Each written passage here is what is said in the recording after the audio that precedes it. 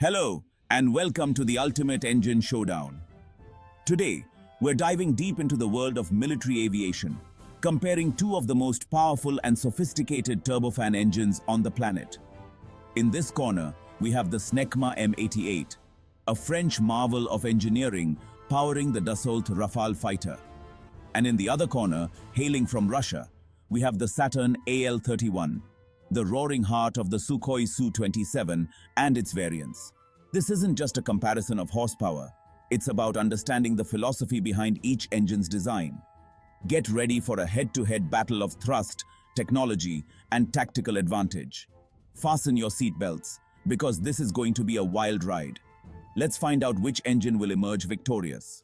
The Snecma M88, a product of French ingenuity, was designed for the Dassault Rafale, a multi-role fighter jet. Aiming to create a powerful and efficient engine, the Rafale relies on the M88's performance for agility and versatility.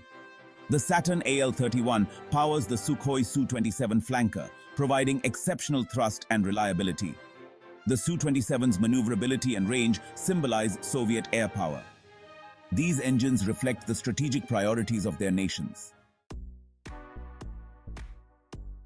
The M88 is a twin-spool, low-bypass turbofan engine renowned for its compact design and modular construction. This modularity simplifies maintenance and reduces downtime, a crucial factor for military operations. The engine's design emphasizes fuel efficiency, allowing the Rafale to achieve longer ranges and greater endurance. Its advanced digital control system, known as Full Authority Digital Engine Control, FADEC, optimizes engine performance across various flight regimes. The M88's smaller size and lighter weight compared to the AL-31 offer significant advantages for the Rafale. These features make the Rafale a formidable opponent in modern air combat.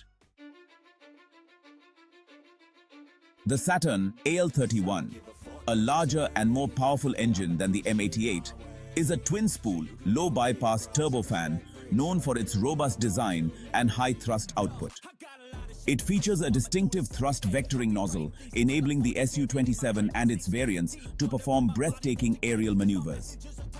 This capability gives the flanker a significant edge in dogfights and close-range combat. The AL-31's rugged construction allows it to withstand extreme operating conditions, making it well-suited for demanding military environments. While not as fuel-efficient as the M88, the AL-31's sheer power provides the Su-27 with exceptional acceleration and speed. This makes it a formidable interceptor and a potent threat to enemy aircraft. The AL-31 has undergone several upgrades and modifications over the years, improving its performance and reliability. The M88 and AL-31 offer distinct performance characteristics. The M88 prioritizes fuel efficiency, while the AL-31 excels in raw power and thrust vectoring. The M88's lighter weight enhances the Rafale's agility, while the AL-31's higher thrust gives the Su-27 impressive speed. The M88 allows the Rafale to achieve longer ranges. The AL-31 provides the Su-27 with exceptional performance in air-to-air combat. Its thrust vectoring enhances maneuverability in close-range engagements. The choice depends on mission requirements.